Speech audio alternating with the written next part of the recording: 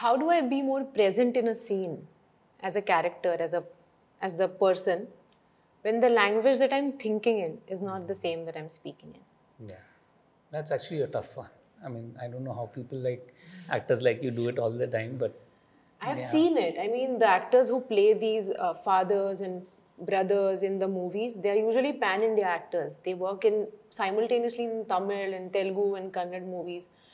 And they can do it by just expressions, just mumming the dialogue. But I feel the only reason that I'm able to connect to you is because you can hear me speak. yeah. How do I detach myself from that?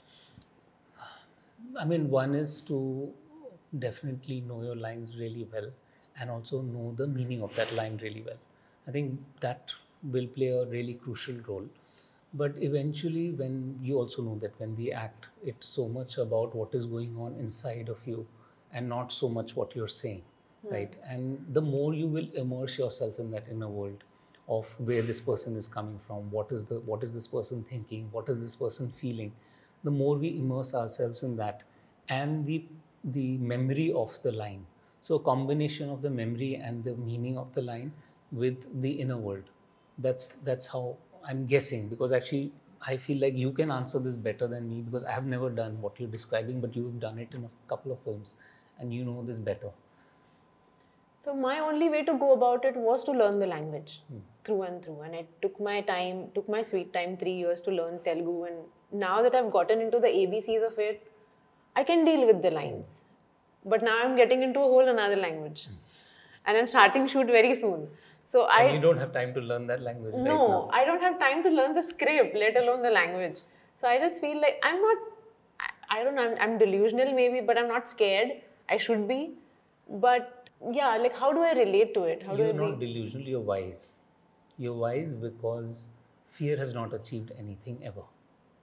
You know, to not be afraid is not delusional. To not be afraid is the way to be. We have to look for solutions and not go to fear. So you're doing the right thing by not choosing to go to fear, because yes, in a moment like this, one can go to fear, but it's not going to achieve anything for you.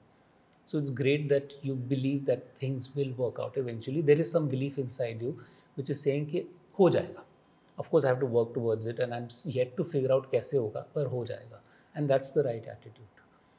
Now that you don't have time, maybe you should do what I was saying, which is learn your lines well, but also know the meaning of the line well. Because sometimes when we don't know what we are saying, then it can be very difficult. But the good thing in cinema is that you'll shoot maybe 2 scenes a day, 3 scenes a day. So you will get that time a night before to, I'm hoping you also have somebody who takes you through the lines and coaches you and tells you the meaning of each line. So all the, as long, and you know, a lot of times actors also write the dialogue and then write the translation of it in Hindi, English, and whatever language you prefer. It's also there along with your script. So you always know what you're saying. But eventually, you know, acting is not about the lines. It's not. And it is about the inner world. It is about what you're thinking, what you're feeling, and you stick to that.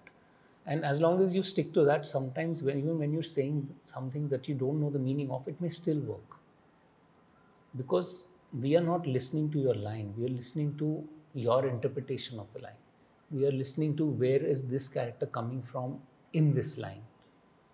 So the zone of the scene, of the character, the vibe, the zone, as long as that is very clear, the subtext of the scene is very clear to you, the objective of the scene is very clear to you, I feel it'll happen.